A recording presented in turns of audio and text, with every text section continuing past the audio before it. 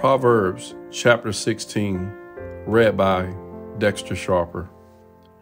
To humans belong to the plans of the heart, but from the Lord comes the proper answer of the tongue.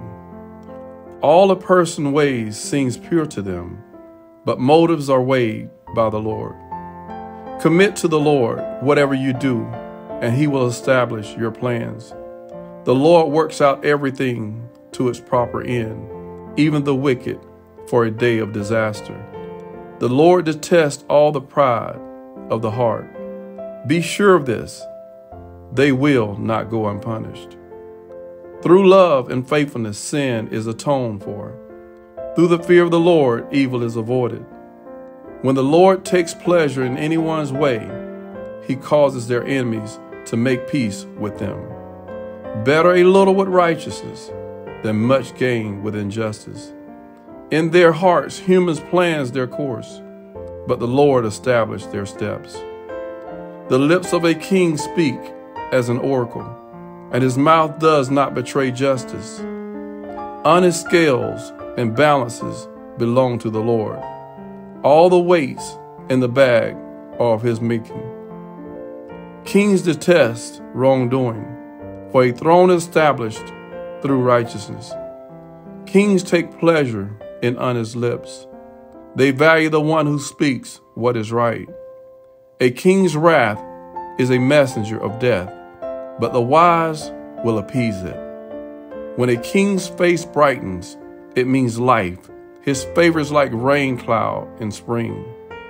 How much better to get wisdom than gold, to get insight rather than silver. The highway of the upright avoids evil. Those who guard their ways preserve their lives. Pride goes before destruction, and a haughty spirit before a fall. Better to be lowly in spirit, along with oppressed, than to share plunders with the proud. Whoever gives heed to instruction prospers, and blessed is the one who trusts in the Lord. The wise in heart are called discerning, and gracious words promote instruction.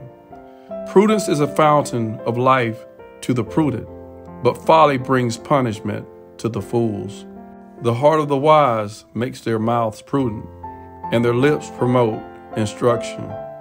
Gracious words are a honeycomb, sweet to the soul and healing to the bones. There is a way that appears to be right, but in the end it leads to death. The appetite of the laborers works for them.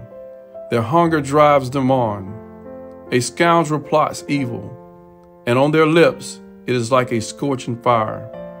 A perverse person stirs up conflict, and a gossip separates close friends. A violent person entices their neighbor and leads them down a path that is not good. Whoever winks with their eye is plotting perversity. Whoever purses their lips is bent on evil. Gray hair is a crown of splendor. It is attained in the way of righteousness.